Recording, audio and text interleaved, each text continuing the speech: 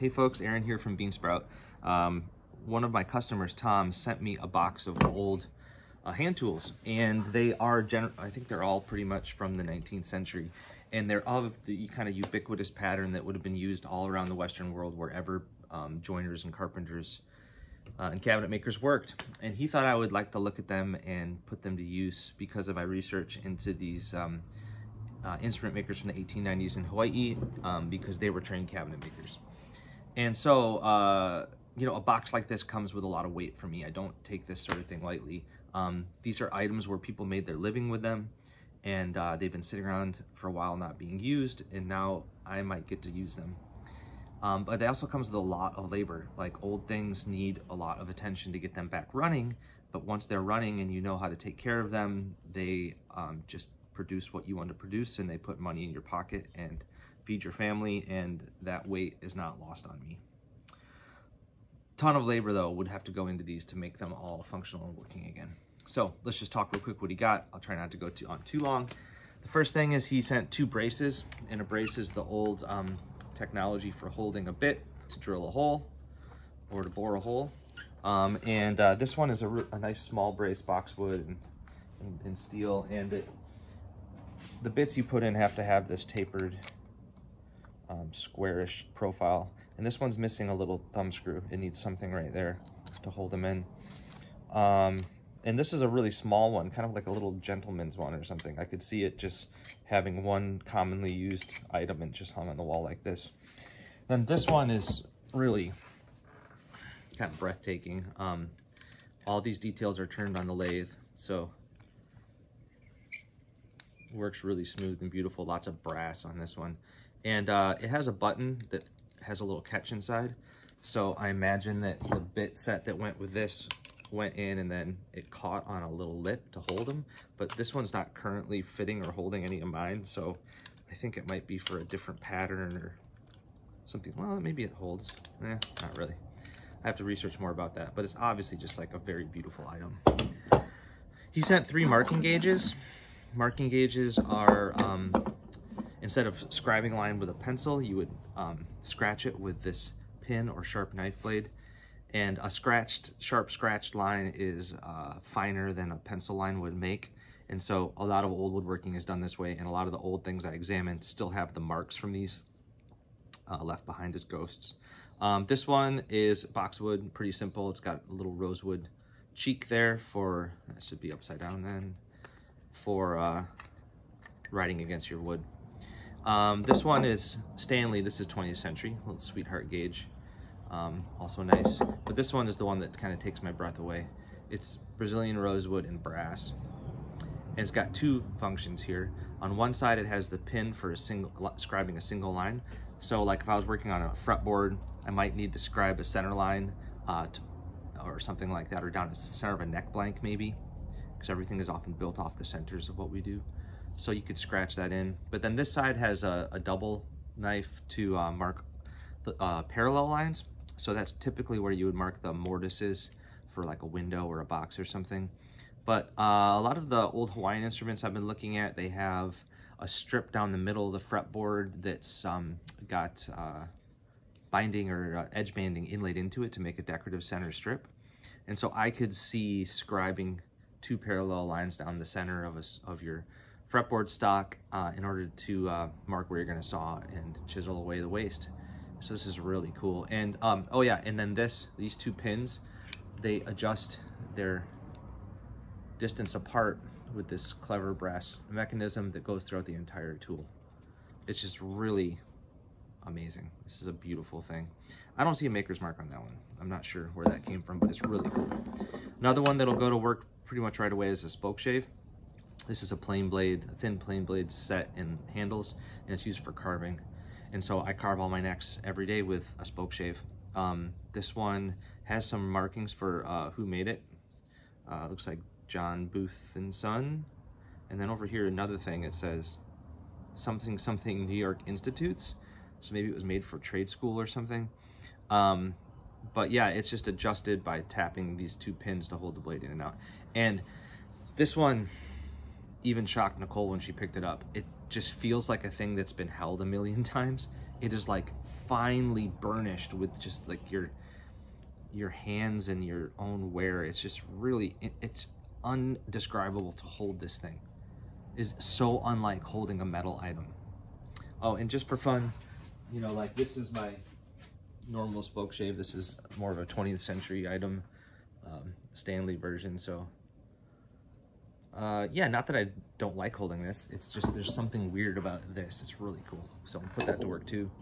He sent this. I think this is for stretching ladies gloves, not sure, probably not a woodworking tool, but that's okay. Okay, so now some wooden planes.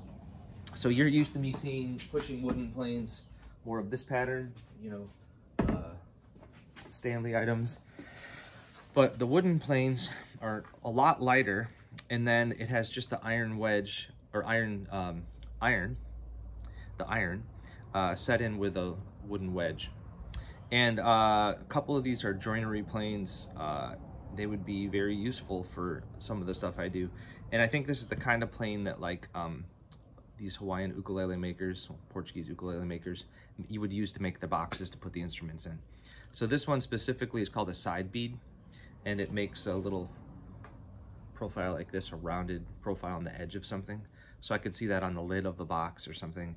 And also it kind of it burnishes this curved edge so that it's really hard wearing compared to a regular square edge.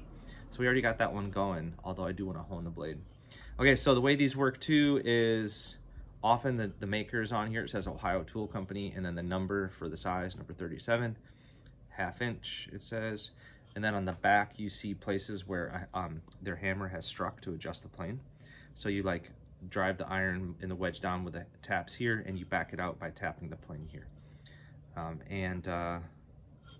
It feels good. We got it cutting last night. The next two I think are even cooler because they are a match set of tongue and groove planes. So tongue and groove boards are really useful in all kinds of cabinet work, you know, for the backs, for shelves, for whenever you need to join two boards together like that. And I could see making little tongue and groove bottoms and tops for the little ukulele cases. These ones do not have a maker mark on it. They just say 7/8, so they're for 7/8 inch boards, number 10. And they do have some like iron on the soles and fences. Maybe it's brass. It's really dirty, can't tell. I think it's brass. And that helps, you know, keep them accurate. This one does have a split right there, but I think it's okay. Now, one thing that we see on these old tools a lot is people's names and initials. So this person's last name was Morgan, and he stamped it in several places. A lot of folks worked in shared shops where your equipment was kept in your own chest, but you had to mark it with your name, everything with your name, so that you could keep track of whose is whose, but also that property is like literally your family's bread and butter. Like you can't lose these things or have them stolen. Also, I've been told that some trade guilds or unions, or for insurance purposes, that you had to mark your name so that you could prove they were yours, and maybe you couldn't get your tools insured or passed down through an estate properly if they weren't marked. So I often find tools with 2 names or 3 names, which means they kept going, which I think is pretty rad. So anyway, this one, it says Sherman Brothers. It's got this guy Morgan who owned it. And this is a little more complicated plane. It's called a moving philister. It's basically for cutting a rabbet or a rebate. That's just like a step down on the end of a board or the edge of a board. And it's kind of got some gizmos to it. This fence goes back and forth, so you set the width of your cut, and then it has a depth stop for how deep you want it to go. It's got a skewed blade, which is nice for cutting across the grain. And it's a beautiful little piece. I think I'm gonna definitely use it. I have a kind of later metal version that I use sometimes. But I could see using this one for sure. And then there is one more molding plane that's looking good. Kind of a complex, well, it's like complex for me. Molding maybe for a piece of trim or something. It's a cool little plane. This one, I believe, is marked, somebody named Dawson owned this plane. And it doesn't have a maker's mark. And then we have a few, or 2 that are in poor shape. I'm not totally sure what's going on. This one says Auburn Tool Company, and I believe it used to be a complex molding plane, or just a hollow, or just a round. But this bed is a really weird shape, and it's kind of a gross shape, and it's very crudely hacked out. And then the blade is rusty, kind of ruined blade, is also hacked to a similar profile. And then the fence has been replaced with just a piece of pine nailed on. So I'm not sure what this plane was supposed to be, but it has been user modified to the point where I'm not sure what can be done with it. And then another one that needs repair is this kind of complicated one that has these cool wooden screws, basically wooden nuts and bolts somebody made, in order to change its width. And this used to have 2 irons in it. It only has 1 iron and 2 wedges. And I believe this is something for sash making. So sashes, like window sashes, like window frames. All the wooden pieces, they often have little complex shapes to them. I believe this is a sash plane. It says Ohio Tool Company. It's got somebody's initials. It says number 128. Yeah, and it's missing this iron, and I think this is just a straight skewed iron, so it wouldn't be crazy hard to reproduce.